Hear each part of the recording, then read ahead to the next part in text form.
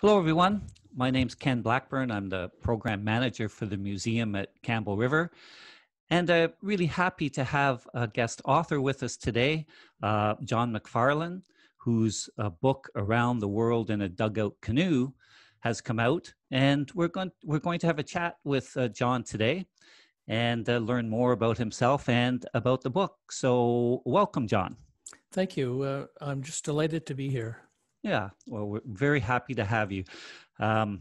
Normally, we would be trying to host you at the museum as a live talk and a book signing and meet people, but of course, we are into different days, so we're all adjusting to this new kind of digital workshops or digital presentations, I guess. So, anyways, John, let's just start with a kind of background about yourself and lead into how you got interested in the story. Thanks, Ken. Currently I'm retired and living on the east coast of Vancouver Island. I've done a number of things over my life. I started out as a young teenager in the Navy. I spent 20 years working with Parks Canada in various locations across Canada. And after that, I pursued a career in museums. I was the director at the Maritime Museum of British Columbia in Victoria for 5 or 6 years, and subsequently have carried on my interest in nautical heritage more as a hobby while I pursued other career options. I'm the author of 14 books, lots and lots of articles, and I conduct the Nauticopedia project on the internet. This is an online searchable database of vessel histories and biographies of mariners, all related to the nautical history of British Columbia. Wow. Okay. And where did you kind of first encounter the story that we will talk about in a second, but especially around the particular boat that's featured in your book? Well, the Tilikum, which is a dugout canoe, is part of the collection of the Maritime Museum of British Columbia in Victoria. And so it was one of the artifacts that I inherited when I took over the operation of the museum back in 1989. Now, I had known about the Tilikum since I was a kid. It used to sit in the old Thunderbird Park across from the Parliament buildings in Victoria. When I was a young kid, I used to go to the old Crystal Gardens pool to learn how to swim, and afterward, I would cross the street and peer at the Tilikum. I didn't really know much about it at that time. I just knew that it had done something significant, and I was a bit surprised years later to encounter it in the collection. I read Captain Voss's book and the book of his first mate, Norman Luxton, to try and understand the story. And as you can imagine, I took for granted that the stories that they told in their books were the absolute truth. And so this was the story that I repeated for years without really thinking much about it. It was just one of the many artifacts that I had to interpret at the museum. And it wasn't until I decided that there was probably a need for a more contemporary book on the subject that I started to do research and discovered that there were all sorts of difficulties with the stories that were being told by Voss and Luxton, that there were bits of the story that seemed to have been left out, lots of mistakes in the stories. And gee, when I compared them, the two stories didn't really match up. It was almost as if there were two separate voyages. And so I started to research this. And that was 30 years ago. And then I worked on it for a couple of years. Life seemed to intervene there, and I really didn't get the book finished. It was a pretty daunting task, because it's an international story. A lot of the story is far away from Victoria, and quite frankly, I didn't have the resources to travel to Australia or New Zealand or South Africa or England to research this. And it just seemed a little too difficult to do a proper job. So it sat on the shelf for many years. And it wasn't until 5 or 6 years ago that I renewed a bit of interest in this, and I started to pursue the research again. But now, with all of the resources that are available on the World Wide Web, it's really possible to look at firsthand information from a distance. And that has made all the difference. I was able to review thousands and thousands of newspaper articles, for example. And I discovered that there were lots of small collections of memorabilia related to the voyage. There were people who had letters and clippings and brochures. And over time, I was able to start to really piece this together. Yeah, what a trajectory, and probably something that all researchers can certainly relate to, especially in the museum field, with what you have recorded doesn't seem to add up to what you discover. B, life gets in the way and projects take a lot longer. And C, with with advances in technology, the access to documents is just, absolutely a savior for, the expenses of travel and having to visit archives. So what a story. Okay, let's talk a little bit specifically about the parts of the story to lead into it. We'll start with the boat, the Tilikum, because it has itself a very interesting history. Yes, it's First Nations Dugout Canoe. That's the only thing we positively know for sure. But we've done a lot of cross-checking on its origins, and we've discovered that there are 6 different stories about where it comes from. They're all similar, and they all may, some of them, be parts of the same story, but we can't really quite tell. But we think that the vessel comes from somewhere in Clayoquot Sound, given the size of the tree that must have been used by the builders of the canoe. We believe that the canoe was built about 1850 or in the 1850s, and that it was a whaling canoe. By the time the canoe was of interest to Voss and Luxton, it had made its way around to Cowichan Bay and was sitting on a beach there. So one of the stories was that it had been paddled down from the west coast of Vancouver Island, and that the owners had died of a disease, possibly smallpox, and that it was then currently owned by a family of First Nations people who were living in Cowichan Bay. So Voss, who was looking for a suitable dugout canoe to convert into a sailing vessel, found this one on the beach, and he negotiated with the owner. He paid in gold coins, and apparently after that, the deal was sealed with some rum, and then the vessel was taken away to Galliano Island for conversion to a sailing vessel. Okay.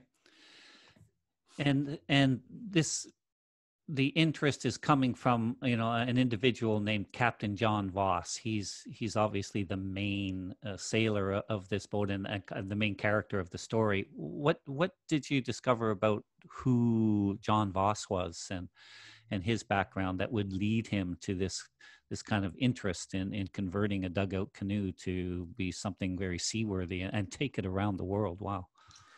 Well, John Voss was a complex character. He was born a Danish citizen in a place which is now part of Germany. The borders of these countries changed quite a lot over that time period. So he was an ethnic German, but considered himself to be a Dane. No one else in his family appears to have been a mariner, but he went to sea as a very young man and apprenticed and worked his way up to becoming a master of full rig sailing ships and sailed worldwide. So he was quite well traveled. He knew a lot about what was going on. For some reason, he came ashore. And over the years, I've discovered that he seems to have come ashore in San Francisco. And he bought a butcher shop and was a meat cutter in Oakland, California. And at this stage, he appears to have gotten involved with some shady characters, some corrupt U.S. customs officials, and became involved in the smuggling of people from Asia and opium into the United States. Managed to carry on this activity without being arrested, although all of his Confederates were arrested and went to jail. He fled to Canada and settled on Vancouver Island. He made quite a bit of money from this activity, and he appears to have bought a hotel, a butcher shop, and a bar in Crofton on the southeast coast of Vancouver Island. Even there, he was involved in some shady activities. Apparently, he would drug sailors and sell them to the masters of sailing ships who were short of crew members. This is known as shanghaiing. And the sailors would wake up on their way to the Orient, and maybe years before they managed to get home again. The waterfront on Vancouver Island in those days, and this would be in the late 1890s, was a pretty rough place. It's not the sweet and simple place that we have in our imagination. Anyway, he made quite a lot of money from this, and he was able to buy a hotel and a restaurant in Victoria. So he was really improving himself. You have to remember at this time, it was not illegal to buy or to manufacture opium in Canada, and very similar to the period later with alcohol being exported into the United States. It was quite legal to own this material, but it was illegal to take it into the United States. So what he was doing was well known to the people of Victoria and was even discussed in the pages of the Victoria Colonist. And in fact, he was offered congratulations on some of the big drug deals that he did. And there was open speculation about what he would do to invest the money that he was making. This was a bit of an eye-opener for me. And anyway, he got into the hotel business, but this does not seem to have fit his personality. He grew bored with this, as you can imagine, with kind of a swashbuckling character like this, and sitting in the lobby of the hotel telling sea stories to visitors to the hotel just didn't seem to be exactly what he was most interested in. So he was looking for something to do. And this is the time when he met a young journalist from Manitoba named Norman Luxton, Norman Luxton was running a little scandal sheet newspaper from a second floor office over on Johnson Street in Victoria. And this was not turning out financially viable for Luxton. Luxton too was interested in switching careers. And it was in November of the year. And of course, we all know what the weather's like on Vancouver Island then. It was raining and cold. The two of them were getting independently depressed. And Luxton was dreaming about white sand beaches in the South Pacific, and I guess good-looking ladies who might be seen on the beach there. And he got it into his head that he should sail there somehow. But not being a sailor, he needed help. So he went to Voss, and they had a little get-together. And Luxton said, you know, we've both recently read the book Sailing Alone Around the World. Yep. Another Canadian, Joshua Slocum, had recently become rich and famous by writing about his adventures sailing alone on a wooden sailing yacht, the Spray, and he had become a world media figure. And so Luxton proposed to Voss that they should do something similar, and that being a journalist, that he, Luxton, would write about it, and Voss would get them around safely. And he suggested that they buy a sealing schooner. So immediately Voss was captivated by this idea and said, well, that's a great idea, but look, anybody can sail a sealing schooner around the world. There's nothing special about that. He said, let's out Slocum. Let's do it in a smaller, more peculiar vessel. He said, I know just the thing. Let's convert a dugout canoe, a whaling canoe. Let's convert it to a sailing vessel and sail that around the world. He said, we'll get lots of attention. People will really think this is intriguing. And he said, we'll become rich and famous. So the deal was made very quickly. And that's why they were out looking to buy a canoe. And they converted the canoe to a 3-masted schooner, which was a very unusual rig in those days. And even now it's quite unusual. You don't really see a small vessel rigged like this. But naval architects have told me that there was quite a lot of genius in this choice, in that the rig was very adaptable, and that it could be used with any combination of sail set in order to match the sea conditions. And the vessel itself, although was not really well suited for this kind of a voyage, it was really cramped. The little cabin that they built on the vessel could only hold one person at a time.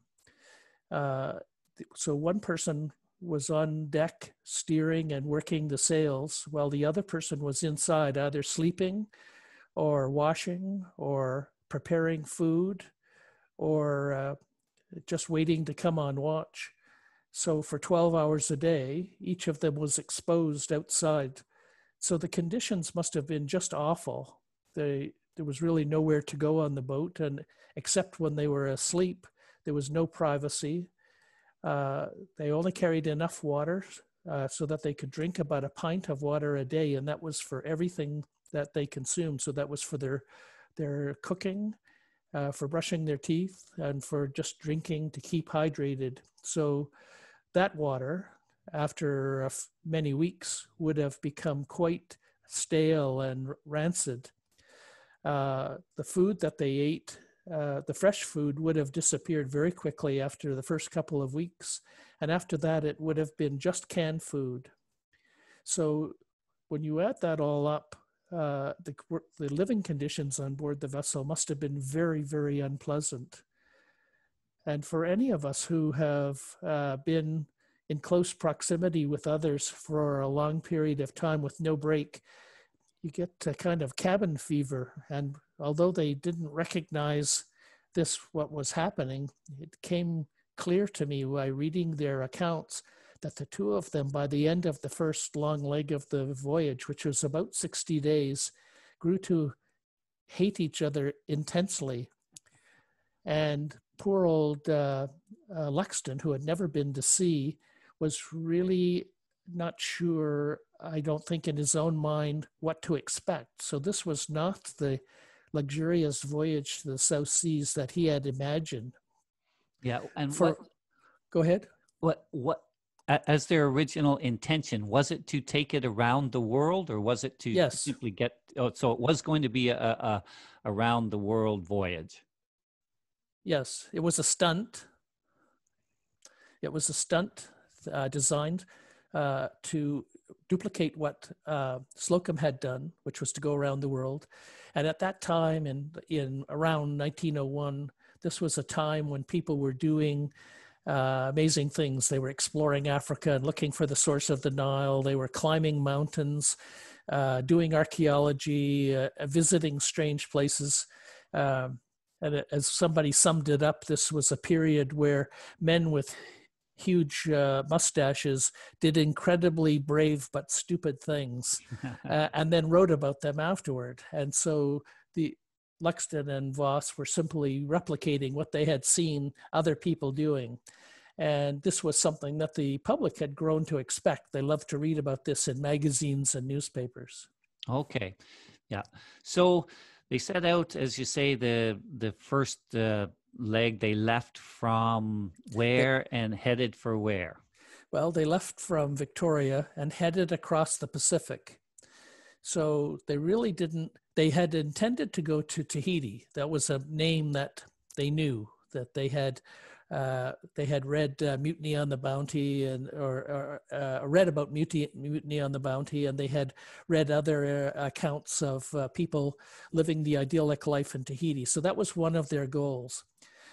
Luxton thought that they were going to visit Hawaii, but it was clear that Voss, who felt that he was on the most wanted list in the United States from his smuggling activities, had no intention of visiting any port that was controlled by the United States, and that would have included Hawaii. So he set a course that gave them a wide berth.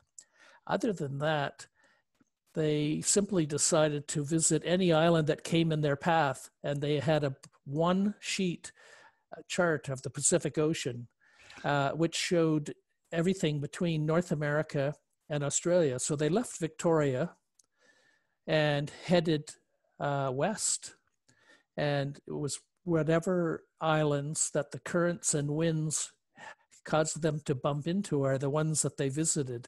So they really did not know in advance where they were going. They did not know anything about the islands that they were visiting. It was a very big mystery to them, and they were actually in the beginning quite fearful because they had heard many stories about cannibals and the likelihood of their running into violence from the local inhabitants. I think that of the two of them, Luxton was the braver. He was always looking for adventure, and Voss was much more fearful. In fact, they carried weapons on board, and the number of times they were on the verge of using them on defenseless people simply because they were so frightened. But as time went on, they became braver and braver, and they develop the kind of social skills that you need to get along with other people whose cultures are quite different from your own. Mm-hmm. And over the ensuing months, they grew to quite enjoy these contacts with strange people. Mm-hmm. And the strange people, of course, were just as intrigued by them.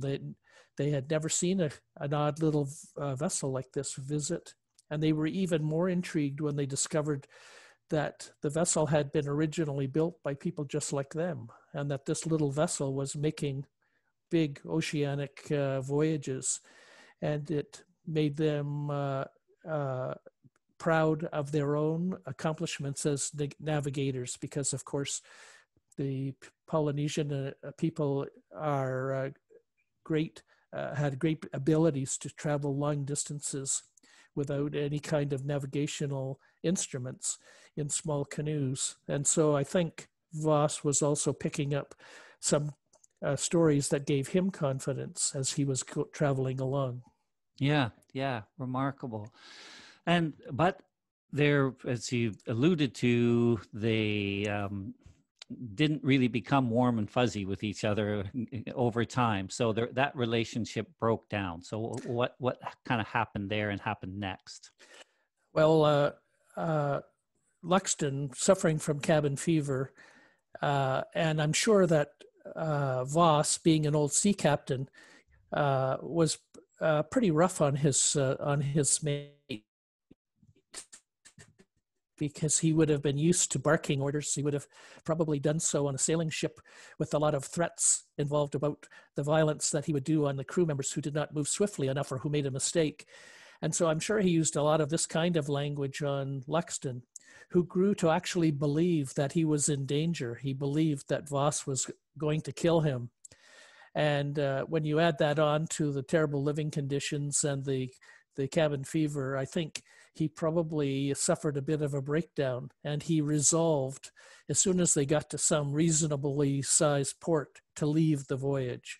He wanted to go home. He had had enough. This was not the wonderful adventure that he had envisioned. And so when they got to Fiji, he announced that they were done, that he was going to travel on a steamer to Australia, and that he would meet Voss there. But he did recruit a replacement for himself. He found a young fellow, just a young teenager really, who was a mate on a ship to take his place. And so he got his replacement, saw Voss and the replacement off on the next leg towards Australia, and then he himself got on a freighter and worked his way to Sydney. So for Luxton, this was a much more comfortable voyage, but for Voss, it was simply a continuation of what had gone on before. But he was getting along much better with this young fellow, apparently, by his own account, than he had with Luxton. They were sharing stories and discovering that they actually had some friends in common. And 2 or 3 days out of Fiji, they encountered a huge storm. And in the middle of the night, when this young fellow who was on watch, Voss was coming up into the cockpit to relieve him. And the young fellow stood up, for some reason, carrying the compass in his hands. The compass was not a fixed thing on the vessel. It was something that could have been moved around. And at that moment, a huge wave broke over the boat and washed him overboard, carrying the compass. So here they were in the middle of the Pacific Ocean, in a little vessel that had no engine. It was very, very difficult to turn the thing around. But the worst thing was, neither Voss nor his mate could swim. Neither of them was wearing a life preserver. Neither of them was tied to the vessel. And there was no light, of course, something that they could have shone. And with the howling wind and the crashing seas, Voss's shouts, where are you, shout to me, to indicate where you are. He couldn't hear a thing. And it took him 20 minutes to get the boat turned around, to come back to approximately the spot where he thought that the young fellow had gone in the water. So modern yachtsmen who have done transoceanic voyages tell me that in their opinion, that the young fellow was as good as dead the moment that he hit the water, that there was no chance of rescue, and that it was a disaster really waiting to happen. Voss was devastated. He sailed around for 2 weeks looking for any sign of the young fellow, and he appears to have had a nervous breakdown, blaming himself for the death of this young fellow. And eventually he snapped out of it. He was quite concerned because without a compass, he thought navigation would have been impossible. But as modern navigators have told me, really, all he had to do was head west, and sooner or later he was going to bump into Australia. But it took him quite a long time to think this one out. So he actually was able to travel for the rest of the distance alone. It's the only part of the whole voyage he did alone. And he made it all the way to Sydney, and I don't know whether it's by luck or by skill, he made his first landfall right off of the entrance to Sydney Harbor, which was where he had originally been intending to travel. And on arrival, he told his story about what had happened to the young mate. And he linked up with Luxton, and together he and Luxton displayed the vessel. This is the first time that they actually displayed it publicly, and they did it as a kind of sideshow attraction, erecting a tent and inviting people to come pay admission to tour the vessel and to listen to a lecture from Voss. And at that point, Luxton decided that he'd had enough, really, and with the death of the mate, that was it. He was going to return to Canada. And so from then on, Voss had a whole series of mates. We think that there were about a dozen of them. none of them lasted more than one leg of the voyage because the conditions were so terrible that they couldn't stand it. And so each one would quit at the end, at the next port of call, and he would recruit a new mate. And Luxton does not appear after that point to have ever met up with Voss again. But he moved to Banff, Alberta, where he established the Cragun Canyon newspaper there, which is still running. And he started to buy up property in downtown Banff and became quite a wealthy businessman and local entrepreneur. And he established a trading post where he bought and sold First Nations curios and artifacts to the public. That operation is still in business today. And the name of Luxton in Banff is very famous. He wrote his own account of the story after he discovered that that Voss had written his own, which he published in 1913 in Japan. That was 10 years after the voyage. Voss had been waiting for Luxton to write the book, but it never appeared. And so he wrote his own and published it privately. Luxton was enraged by this. Voss stole my book. But of course, when you think about it, he was the owner of a newspaper. He could have written a book. He could have published it anytime he wanted. He wasn't dependent on finding a publisher, but he did not do that. He wrote the book, and then he put it away with instructions that this was for his daughter and that it was never to be published. So curiously, Voss's book has been in print continuously for 110 years. Luxton's book was not published until 1970, after he and, of course, Voss were dead. He put a carelessly worded footnote in his book, which said, Voss murdered the mate. The mate did not fall overboard accidentally, that he murdered the mate. And his daughter, who disregarded her father's instructions not to publish the book, published it and included that statement. So it was like a literary time bomb to which none of the characters who were involved could actually comment on, and that the story started to circulate that Voss was a drunkard, that he was a womanizer and a murderer. It was really a kind of defamation of character, which I personally, after all my research, feel that Voss does not deserve. He may not have been a very nice person, but he was certainly none of the things that he was accused of by Luxton. And these stories have been circulated widely on the internet. And as we know about internet stories, then people have been expanding on that and magnifying it and making this out to be much, much, much more terrible than was actually the truth. So yeah, after the falling out with Luxton, you were saying that there was many other mates. Voss kept on going. How eventually did the voyage sort of come to its either conclusion, or did it just stop at some point? What happened there? Well, Voss carried on. He started to really enjoy the voyage. He enjoyed the hardship of living on the vessel.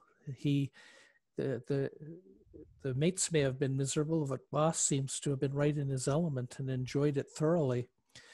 And most of all, he enjoyed the notoriety and attention that he received in each of the ports.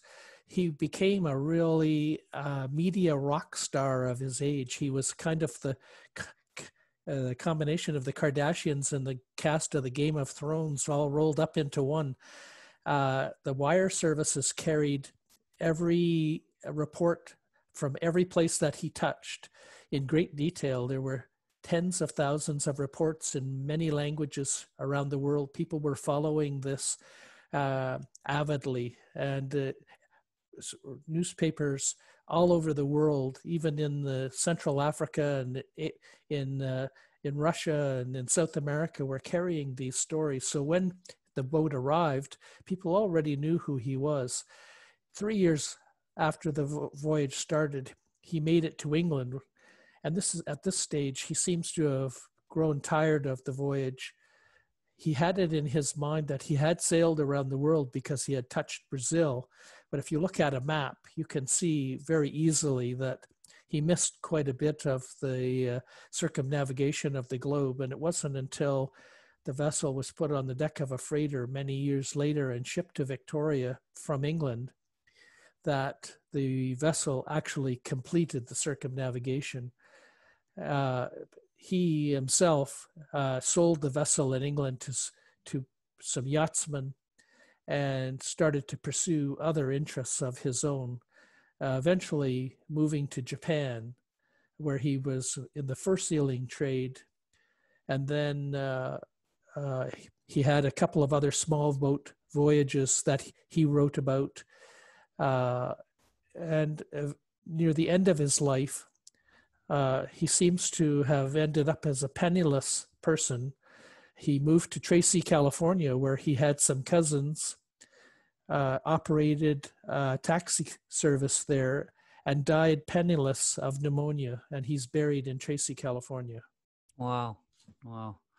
And then what of the boat so it was shipped back to Canada, and what was its kind of fate? Well, it was abandoned in England, and for some reason, people there, knowing its origin, sent reports back to Victoria, and the people of Victoria were still very much in love with the vessel. They were enamored of it. And there was a great public outcry about this, and it was arranged that the vessel would be brought back to Victoria on the deck of a freighter in the 1930s and to be put on display. And so at first it was put on display in front of the Crystal Gardens across from the Empress Hotel. And then later it was moved about a block away to a place next to the Parliament buildings, which used to be known as Thunderbird Park, where there were totem poles and a carving house. And the Tilikum was put on display there in a shed. When the then Provincial Museum declared their intention to build the new building, which now is their home as the Royal BC Museum, they needed the site, and so the Tilikum had to be moved.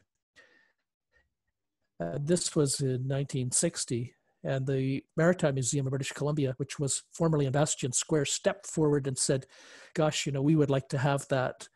And the vessel was brought up to Bastion Square, and they knocked a hole in the side of the building and rolled the vessel up sideways and slid it inside. And that's where it was when I encountered it.